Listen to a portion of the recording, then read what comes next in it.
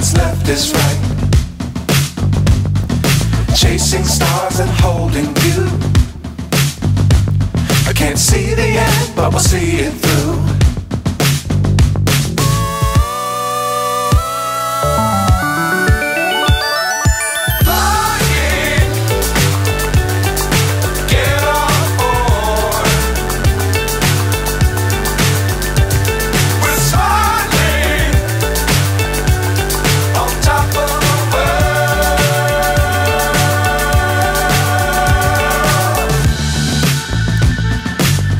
Times don't fly too high. Be sure to keep the ground in sight. Fly forever if you keep it tight. Love the world but keep the sky on your mind.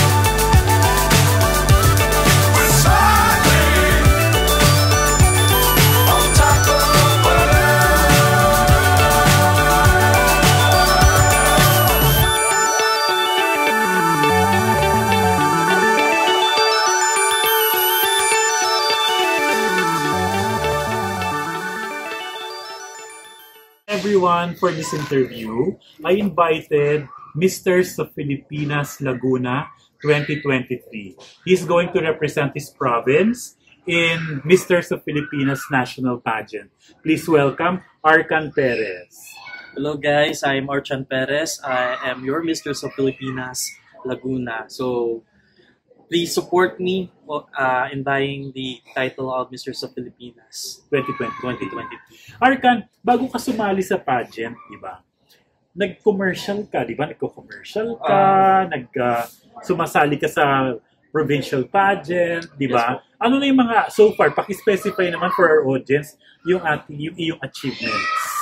Way back 2017, I joined Mr. Global Youth Philippines and luckily I won the title and got representing our country, the Philippines, and yes, international po sa Palawan. Saan ito? Sa Palawan. Yes, pero international pageant. Yes po. Kumusta? Luckily, I placed as the first runner. Ano? Okay yun. Yes, international. Yes, international yun.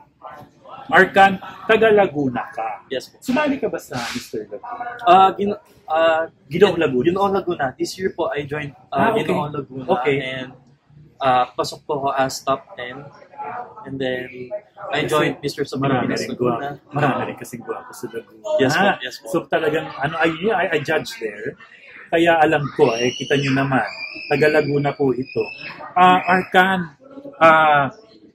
well, you're, how tall are you? You're 5'9", 5'10", siguro, mga ganun. Yes, kasi I'm 5'10" na. Yes. So medyo yung height mo, mas malapit lang naman. Ano pa ba ang plano mo bukod sa pagsali sa pageant? Actually, every year I have this activity related to community related activities, and my plan is to support one foundation. Actually, I have this collaboration with Mrs. Elite International Philippines, Miss Michelle Vito. So last this June, we have this activity in Antipolo Rizal rather pala. So we support youth, the Onesimo Foundation in dealing with their goals in life and also supporting the needs of these children, especially in their school. Archan, di ba, nag-ramp modeling ka rin. Nakagawa na rin po siya ng show sa akin. So far, sa tingin mo, ano pa yung mga bagay na dapat mong improve bilang model? I think wala naman kasi perfecto. Yes po. Siguro yung physical na lang po, medyo payat pa ako. So I think need ko pa medyo mag-focus ako sa katawan ko. Medyo lagyan pa natin ng laman. Anong ginagawa mo para ma-achieve mo yun? Daily nag-exercise ako every morning, kahit push-up lang po, home workout. Ganon. Kailangan no? Yes po, it's really important, lalo na sa mga sumasali sa pageant. Oo. Pero Archan, meron pa to insist na pang talento. Bukod sa pagiging pageant boy at saka pagmamodel, marunong din po ito sa visuals, no? Magaling. Actually, yung isang fashion designer na kasamahan namin, si Norman, parang kay Archan umaasa sa, parang hinarka na rin ni Norman, di ba? Yes po. Para gumawa ng kanyang mga visuals. Yan ba'y natapos mo nung college? Actually, hindi po. Ako po ay nakatapos as industrial engineer. And yung pagiging graphic artist and layout artist ko is naging parte na din po ng hobbies ko. And actually, hindi lang po siya digital more on traditional din ako, painting. Talaga? Yes, Bukod dun sa digital, gumagawa ka rin ng traditional? Yes po, painting. Norman, tuloy. Kasi si Norman yung designer na talagang nag-hire sa kanya. Norman Nakuba. Tawag dito, Archan, paano ka nila makukontak kung sakaling gusto nilang kunin ng services mo? Number 1, as a graphic artist, and number 2, as an industrial engineer. You may contact on my social media accounts. So my Facebook is Archan Perez and my Instagram is at Engineer Archan Perez, Engineer Archan 03. So talaga, industrial pala, Yes, walang word, no? Yes po. Oo, engineer ka na talaga ngayon. Pero at least, in a way, kami sa industriya, nakikita namin yung gawa mo. Kasi tinutulungan mo yung kaibigan naming fashion designer sa kanyang mga visual requirements, di ba? At natutuwa naman ako na, sa bagay, fresh grad ka lang. Di po. Tagal na 3 years na po ako. 3 years. So habang di sige lang ng sige, di ba? Ganun naman ang buhay, di ba? Explore na. O, Archan, ano pa ang mga plano mo sa buhay? Ano bang plano mo? I-practice mo yung pagiging industrial engineer mo? Ano pa ba? As of now, I am exploring my life po. So, tinatry ko po yung ibang talents ko like pag-digital and layout artist. And sa ngayon, focus muna ako sa pageant ko since lalaban tayo for Misters of Filipinas. Kung sakaling manalo tayo, at least after ng crown ko, after ng pagkapanalo ko, pwede pa rin ako mag-apply as an engineer. Tama, totoo naman.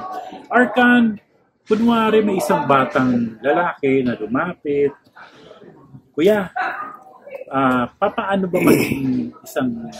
ba yung ginawa mo at na-achieve mo yung pagiging industrial engineer at the same time sumasali ka sa mga pageant?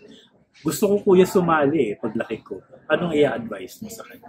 First is you need to manage your time. Especially you need to segregate the most important and the least important. So during my college days, medyo mahirap din kasi pagsabayan kasi engineer yung course ko. But through communication with my deans and my professors, mas naiintindihan nila na yung passion ko is mahalaga din para sa akin at para mahubog yung pagkatao ko. So, the most important is time management. Archan, kunin mo naman ulit yung suporta nila para sa Mr. Sofia. Hello guys, I am Archan Perez. Again, I am competing Mr. of Filipinas for the second time. So please continue to support me and sana makuha natin yung corona this year. Teka, second time? Yes po.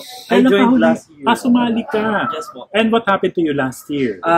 Nakapasok lang po tayo sa top 20. So this year, pinagbigyan ulit tayo ni Misters of Filipinas. Binigyan tayo ng second chance para makasali ulit. Buti, no? Hindi ka talaga, at least hindi ka nag-give up, no? Tuloy-tuloy lang, di ba? Archan, we wish you the best.